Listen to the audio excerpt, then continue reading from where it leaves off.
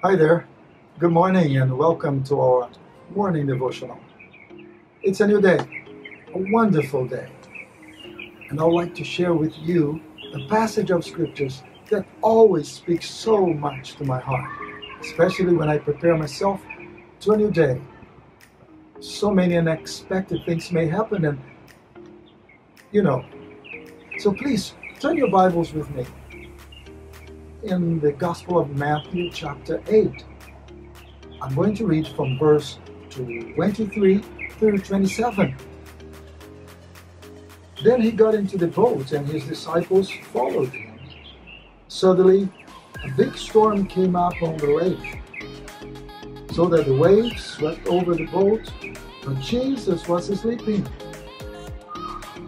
The disciples went and woke him, saying, "Lord, save us. We are going to drown." Jesus replied, "You of little faith, why are you so afraid?"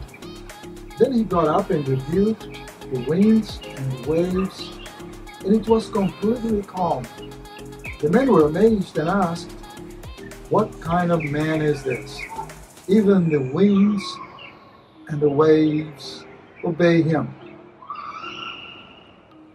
Friends, maybe today you're going to have a storm kind of experience.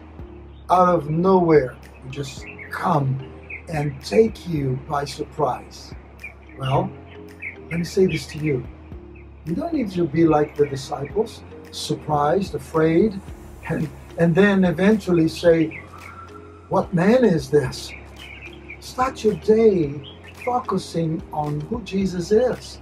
He is the Almighty God. He is your friend. He's by your side. And you don't need to be surprised because He has the power. And I'd like to say this to you.